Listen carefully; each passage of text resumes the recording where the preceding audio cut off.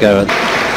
So Giorgi Asanidze coming up 177.5 kilos. At this moment, we're only 3 kilos behind his own world snatch record.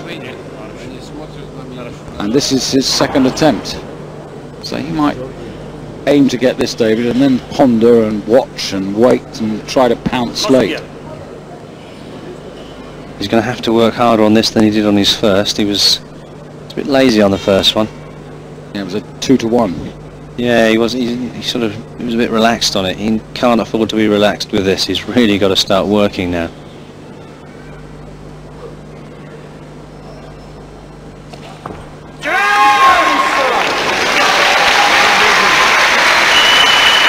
That was better. 2-to-1 again. Centre referee doesn't like it. Well, one or two of you like to know who the referees are. The chief referee who's in the centre tonight is Geoffrey Laws of Great Britain.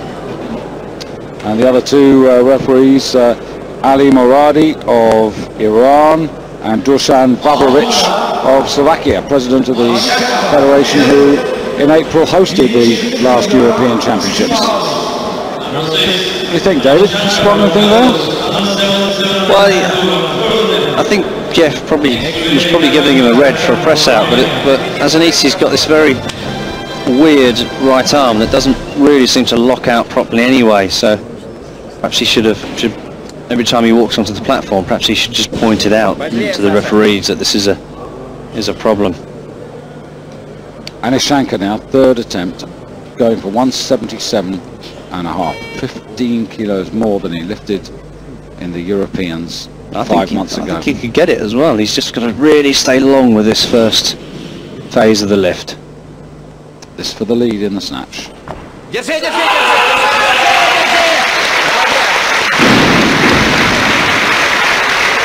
Well, this man is definitely the big surprise of the competition.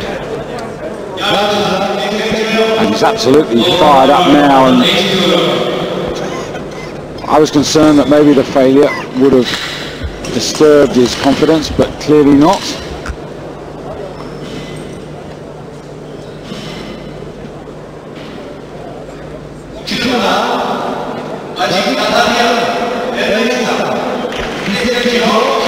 You said some of these lifts that look perfect, the athletes are letting go of the bar before it goes past the waist, and this is an infringement on the rules, and apparently they've been pulled up by the jury and told to be much stricter on this rule.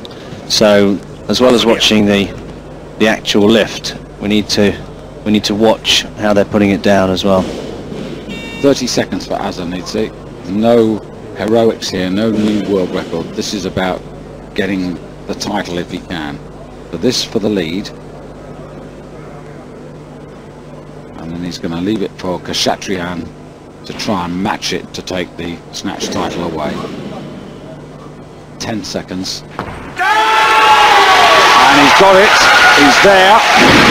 So he's thrown the gauntlet down, the world record holder. Asanidze, the European champion,